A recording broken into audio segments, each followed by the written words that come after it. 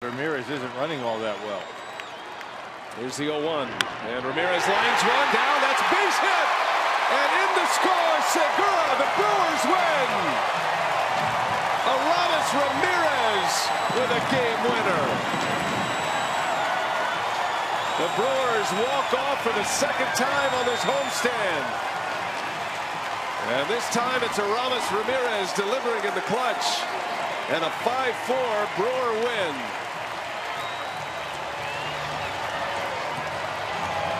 Now the two big guys, Ryan Braun and Ramirez, coming up big, and once again the speed of Gene Segura has provided some fireworks tonight. The infield hit.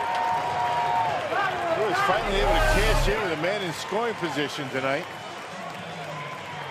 Curveball down and in, and Ramirez able to drop the head on it and end this one here at Miller Park in the bottom of the ninth. Brewers end up 2 for 14 with runners in scoring position. Well, that's a big one.